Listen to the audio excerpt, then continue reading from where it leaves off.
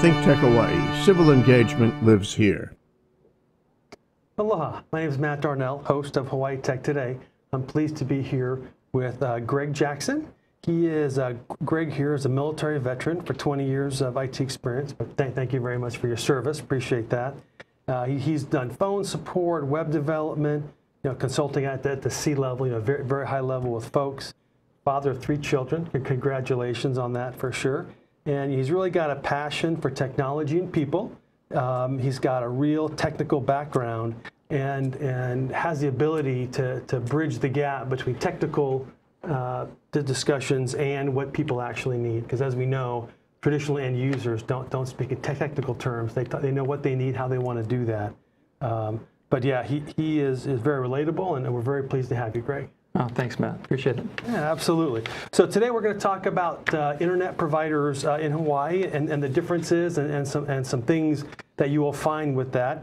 But we'll start off with some current events, and some of the things I'd seen out there was that Shillage, one of the main lock providers, and I always had thought on my home, we have the code to get in there, but now you can link your Alexa, your Amazon Alexa, with your lock. So to get into your house, you just say your password, your private PIN, and the door just unlocks. That's amazing. Do you tell me a little bit more about how it works? Yeah. So when you get the lock, you go ahead and you enable unique PIN.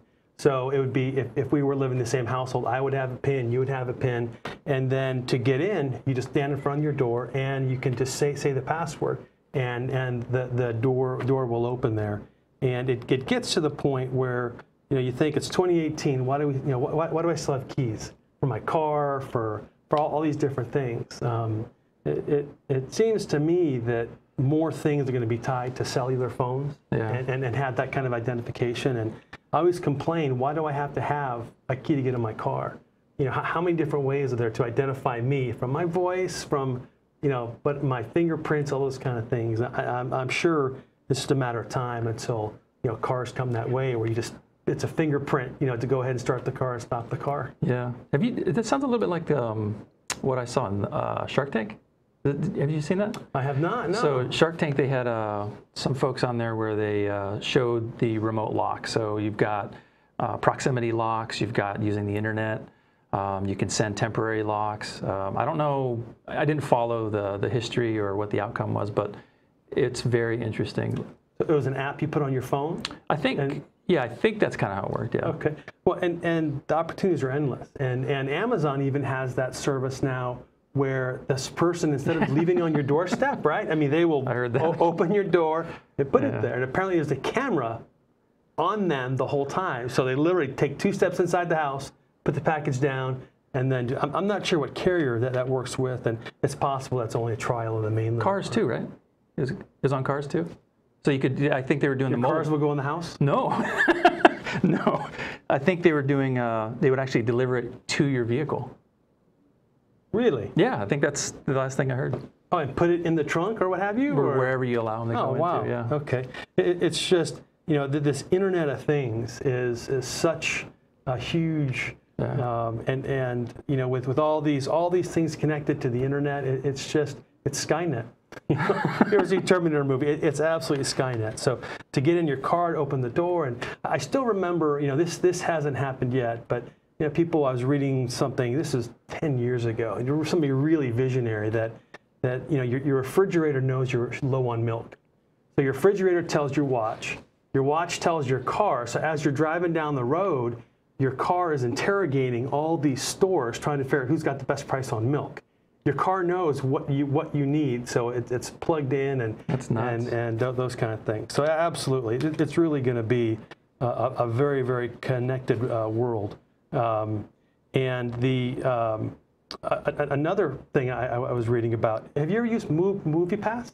No. Yeah, MoviePass. It's a subscription that you can buy, and it used to be that you could go to a movie a day. And you had an app on your phone, and you'd walk up to the theater. You had to be within it used GPS, so you couldn't do it from your home. They wanted you to be there at the theater, and you could go to a movie a day. It was $9 and like $10 a month for that, and just amazing how it would work with the app. You just walk up, you go, "This is the movie I want to see." You punch in your app, and then they would give you your ticket. But yeah, so if anyone, everybody says they're going downhill now, and it's changed from 1 a day to, I believe, 4 a month. I can see why. And in their unlimited path. But yeah, so those kinds of things really are tough. And even, have you ever, I've never done a Lyft or an Uber. Have you ever ridden in one of those? Yeah. Okay. Yeah, they're across the board. There's a wide variety of experiences I've had. Okay. Lyft and Uber, or both? Or? I think Uber's the one I mainly ride. The main one, yeah. I've never ridden one. But with Lyft, you're going to be able to buy a monthly pass. Similar to the bike rentals you find around town. You can just have this, and you have this pass, and you'll pay maybe, I think it's like $400 a month, and you get 60 rides, wherever you need to go, within this area. So it's just a matter of you're buying a ride, and I can't help but think that cars, when our kids are our age, right, when they're old. A car is not going to be something everybody owns. I'm not old. I am. But it'll be one of those things, it'll be kind of like an ambulance. Right. The very rich people will have their own ambulance. They have a big mansion, they have their own ambulance. But you and I, when we need an ambulance, we call for it, right? If we want to take a plane, we go to the airport to get it, But rich people, have their own plane, that type of thing. But the vast majority of people, they're not going to own cars. Why would you own a car? When you need a car, you call for it, and then you get that. And so it's like a subscription based almost. Absolutely. Yeah. I mean, you have a subscription, or it'll be like a short-term rental, where you can go to pick up a car, take it, and drop it off at another place. And, and just like with the bikes that they have around town. So it's really getting that pay away. And with the self-driving automation, there's no question. In the middle of the night, you need a car that just shows up right in front of your door, and that kind of thing. So I think Lyft and Uber and it's got to be GM and all those companies got to be going crazy trying to figure out what are they going to do to keep people buying cars. They're all going to be electric, and they're going to be just like your Roomba. Your Roomba vacuum cleaner knows when it's running low on battery, and it goes home to recharge, right? Yeah. Same thing with these cars. They'll just drive around till they're low on battery, and there'll be 3 or 4 tow trucks around, to maintain them. But I really think 20, 30 years, owning a car, is going to be a luxury there. When you factor in like the car payment or the fuel, the insurance, parking fees. $400-600 a month doesn't sound that bad. Absolutely not, and it's half the time you read that an AI car, the self-driving is safer than a human, and the other half the time you read it's just as bad or even worse. And here in Hawaii, the way they're cutting up H1, it's hard for me to know which one is the lane, because they kind of dig in and they take out the old strips, and they put in new strips, and I'm trying to figure out which one. I can imagine a computer, they get to that point where they talk about with this AI in cars that, a car, for some reason, it's come to the time where a car has got 2 choices. It's going to run over the lady with the baby carriage, or it's going to crash into these school kids. Yeah. And how does a machine make those kind of? That was only for whatever reason it came to that point. So it's just so much to think about, with the AI and how those things are going. And speaking of AI, one of the new Microsoft updates, they're doing their. Have you ever captured your screen on your computer? Yeah. And what they'll do now, it's gotten a lot smarter. And this is actually, I think, going to be really cool. That if you see something, if you screenshot like shoes, it'll automatically look for those shoes for you, say on Amazon, or I'm sure it'll be a Microsoft Bing search for that. So just add AI, like if you, what is this person? You're watching a movie and you screenshot that person, it'll bring you to their IMDb page, that kind of a thing. So to me, that's really smart kind of artificial intelligence, where that's what computers are supposed to do, compute. Right. And those kind of AIs. And I'm looking forward to the day where, my Outlook, all night long, it should just be analyzing my email. So I could come up in the morning and say, show me the last email from Greg about the contract for customer XYZ. and it's already analyzed and got that, that meta information out of the email. Right. What we have to do now, because again, I mean, it's true. I tell my boys, they don't believe it, but a computer, that used to be a person. That was a job. You were a computer. These numbers, I want you to compute them. Yep. Do those kind of things. So I think that kind of AI, when you bring that into something you do that makes your life easier, is really, really good. Yeah, and if anybody here has been bit by the black dot bug, have you heard about that at all? No, tell me more. Yeah, there's something called Unicode, which is, but we're all used to normal what are called ASCII characters, the alphabet and the 0 and the numbers, and there are special smiley faces and those kind of characters. And that's really good if you speak English and you write in English. But if all other languages, that does not work. So Unicode kind of encompasses everything, and there are thousands of Unicode characters, and some of them are hidden, like what tells it to go to the next line, to back up, to go forward. So on Instagram and Snapchat, people are embedding thousands of these commands, the hidden commands, in a little black dot. So on the screen, you see a little black dot. If you click it, it freezes your phone instantly, because your phone just goes crazy trying to go forward, back, jump back and forth. Yeah, so it's WhatsApp, it's on Android, it's on iOS, it's on Snapchat, all those kind of things. So if you get something strange that says, push me or click here on that black dot, you definitely don't click on the black dot. Don't click the black. Yeah, right, exactly. And I've got a little pop quiz for you here. Okay. Okay. Do you know how the Android releases are named?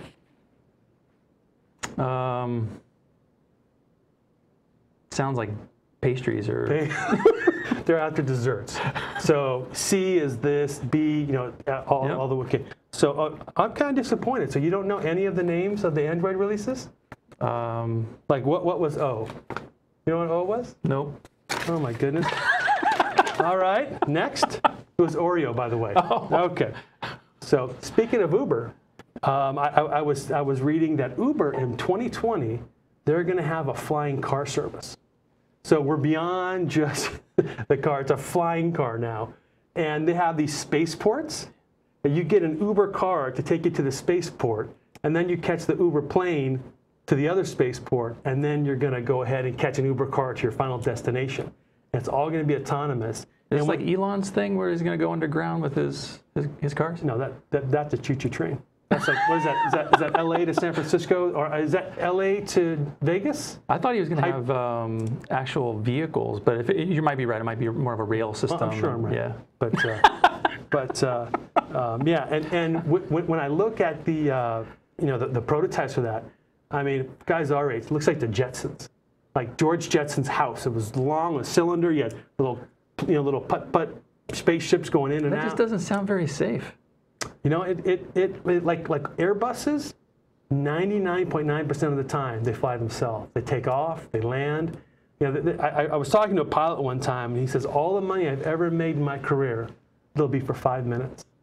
There'll be 5 minutes where I need to do something that's really important. Where if I do the wrong thing, and this is 30 years of flying, there'll be 5 minutes in his career, kind of like the Sully guy when he flew into the Hudson River. He didn't fly; he landed there, kind of thing. It's kind of like the Amazon delivery thing where they're doing the drones and they're delivering packages?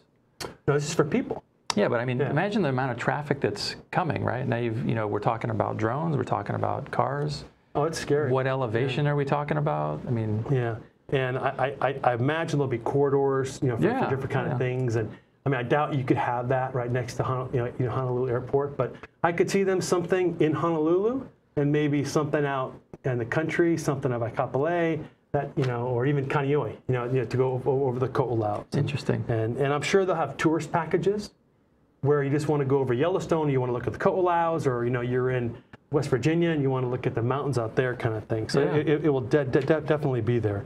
And another real interesting thing was Tesla roof tiles. And you've heard of Tesla before. They make the cars and they have the Tesla Powerwalls, and now they have they've announced these, but they talked about how they're working. They're just roof tiles that look like regular roof tiles, supposed to be cheaper than shingle when you count the electricity you're going to save over the next 20 years. Right. But they just produce, there's no panels on your roof. You just put regular tiles, you line them up like they look like regular tiles, but they're producing electricity. And they're all networked in. I want some for my car. I think that's very possible. You know, it's funny, whenever you look at a competition of people, then they're trying to go a long distance with just solar powered, right. or they look nothing like regular cars. So what you and I want to drive is very different from what, if economy and saving oil and energy was the most important thing.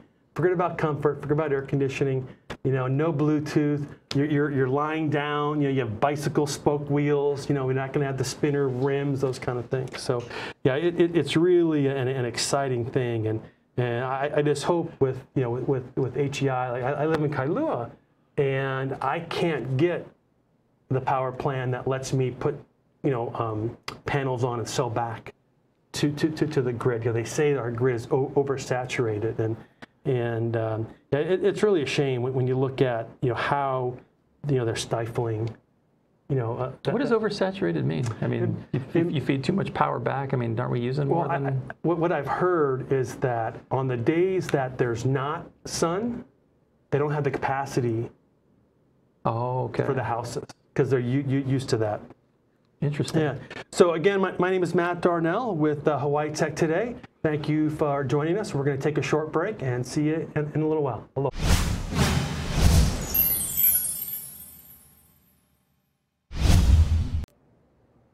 Hey, aloha everybody. Thanks for joining us on ThinkTech Hawaii. I'm your host, Andrew Lanning, the security guy. I host a program called Security Matters Hawaii, and I hope you'll join us on Fridays. We air at 10 a.m., and we're going to be talking about those security things that really should be important to you, and, you know, maybe get behind the scenes on some things that you may not know about the industry or about products or even about your habits.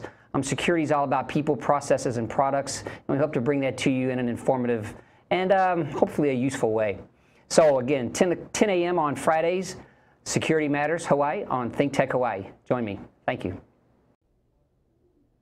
Aloha, I'm Dave Stevens, host of the Cyber Underground. This is where we discuss everything that relates to computers that's just going to scare you out of your mind. So come join us every week here on ThinkTechHawaii.com, 1 p.m. on Friday afternoons, and then you can go see all our episodes on YouTube. Just look up the Cyber Underground on YouTube.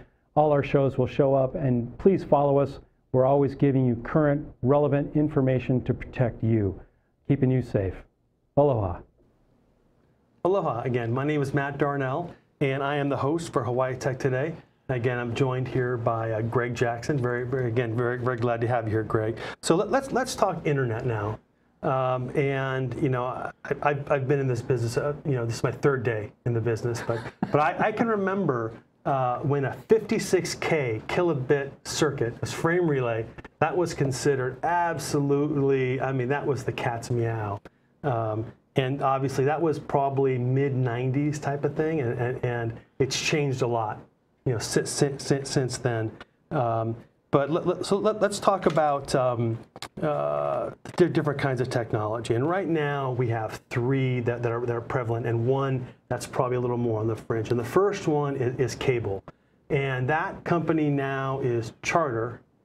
Charter, Spectrum, Time Warner, Oceanic, Roadrunner? I think in reverse order that is okay. How it was, yeah. And I still call them Charter, I still call them Roadrunner, I still call them all those kind of things, and have that. And they bring you internet over the cable connection, and the same cable connection that brings you your TV and have that. And you use a technology called DOCSIS. That's the protocol.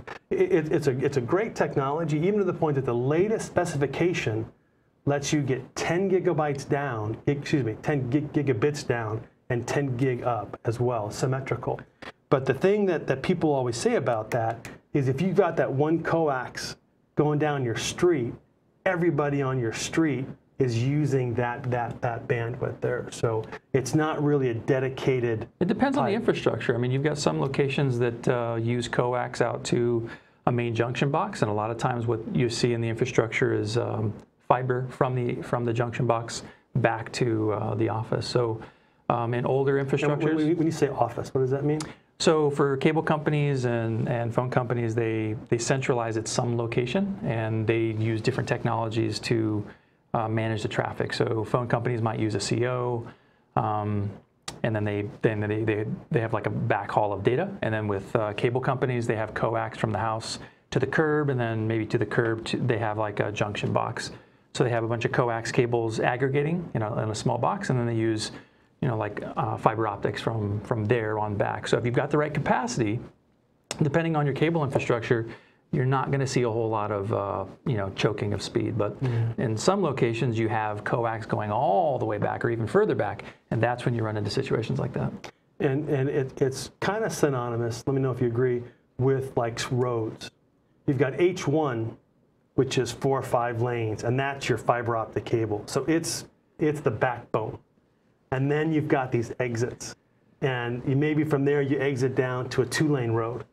And then from there you exit down to a 1-lane road. And from there you exit down to a driveway. So you've got the backbone that's feeding everything has got a lot of bandwidth, and they kind of peel off of that for every stop. Because actually there's only 3 entry points in and out of Hawaii to go to the rest of the world. Yeah. So everything starts there. And then it's a matter of where does it go? Hawaii Tel, downtown, and that. So obviously, so with cable, you're able to get your voice on the internet and as well as phone. Triple play, yeah. Yeah, you're able to do that.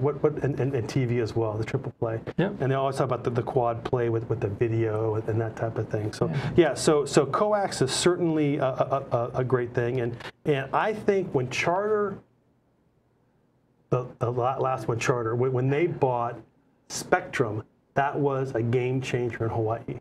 What we saw before was maybe for $300 you might get 50 down and 10 up. Yeah.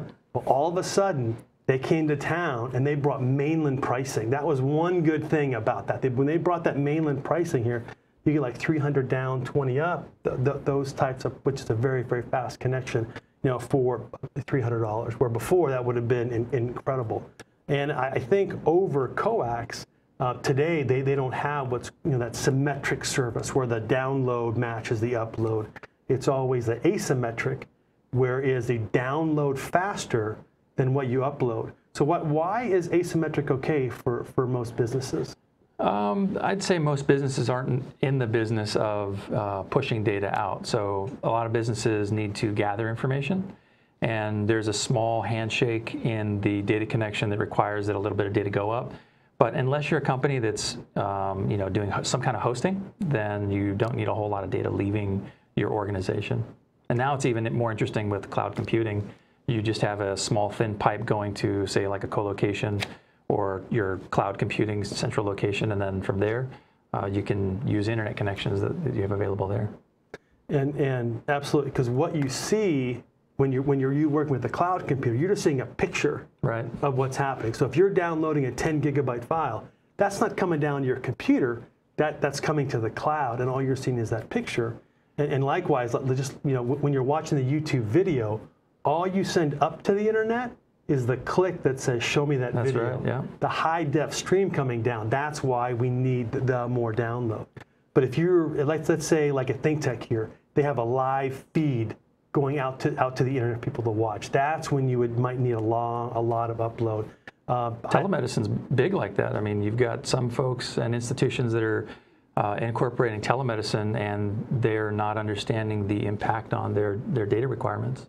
Absolutely, yeah. I mean, because when a doctor wants to see 45 X-rays, and the X-rays were taken at St. Francis West, Queens West, is that what it's called? Or out there, Neva. Yep. And they're downtown. That's just a lot of data to pull out there. Yeah. Okay, so cable is certainly an option there. In addition, we have Hawaii Tel, and they are soon to be Cincinnati Bell. I doubt they will change their name, but again, another kind of consolidation. And I hope what Spectrum did on the cable side, they'll do that on the Hawaii Tel side, and we are seeing parts of that. I work from home, and I have a Hawaii Tel fiber, and I have Oceanic. I have Spectrum. Yeah, I have Spectrum as well. and for redundancy.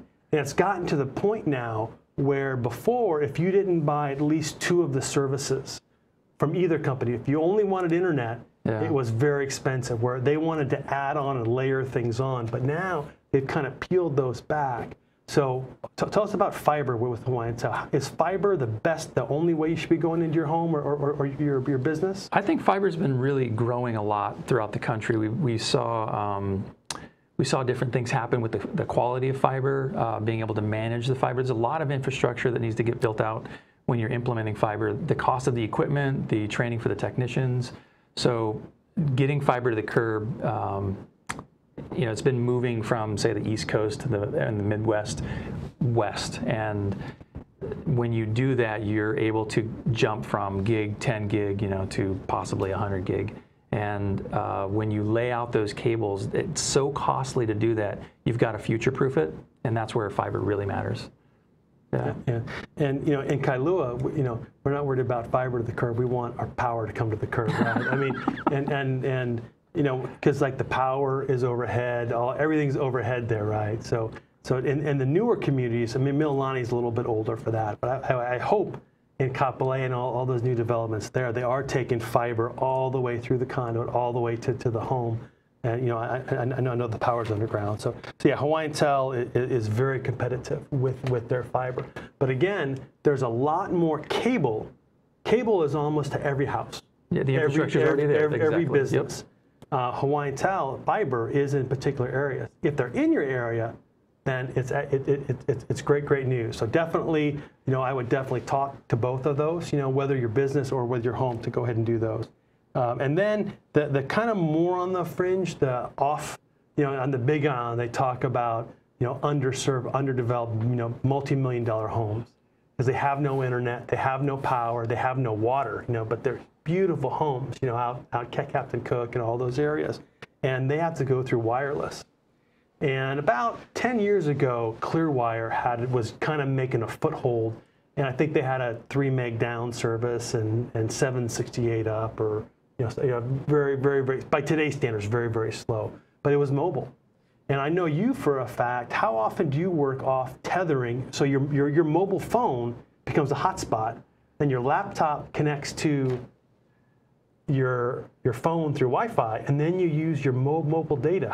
And that works out well for you? Yeah, I mean, I use CDMA and GSM. CDMA. Yeah. Is that like soup? That's so you have Verizon and Sprint CDMA. You've got T-Mobile and AT&T that's using their network. So, what I'm hearing is that the networks are starting to use very similar technology. Yeah. But I carry 2 phones because I need to be able to hop on one network versus the other, depending on the coverage in the area. So, and speeds are great. I mean, I get 20, 30 megs down from my phone. That's fantastic. Yeah. And are you on a pay per byte kind of plan, or are you on all you can eat? All you can eat. All you can eat. Fantastic. So and with revision 5 LTE, the generation 5 coming out, and they're starting to roll that out. And I don't know why Europe always kind of seems to be a little ahead of us, but yeah. So I think in the end run, whether you just want to go off net, and do mobile, because you can buy routers and just put a SIM card in there and do that. If you want cable, if you want fiber, definitely call around and do some research, because there are times we'll have promos where you can easily get 10 times the speed for half the cost. Oh, that's a very important point. Yeah. You got to call and ask. And now there's don't sign a contract for internet service. I don't know anyone, unless they have to trench and, like you mentioned, build to your business. If you're downtown or in any kind of established building, there's no reason for you to sign a contract. Everything should be month to month. And if you see something on the news, and a commercial for something, and they'll tell you sometimes, oh, well, you've got to be a new customer to get this. Well, okay, well, maybe next time I buy internet, I'll be a new customer, because I'm going to switch to this provider. Exactly. Give it to me. Yep. And guess what? Chances are you're going to get that. So thank you so much, Greg, for coming on the show. Thanks for having me. It's a pleasure having you. Again, my name is Matt Darnell with Hawaii Tech Today. Hope you enjoyed the conversation. If you have any questions or anything, feel free to leave those in the comments, and Greg and I will be watching that, and we'd love to get back to you. We love both have a passion for helping small business and that type of thing. So thank you so much, and hope you have a wonderful day.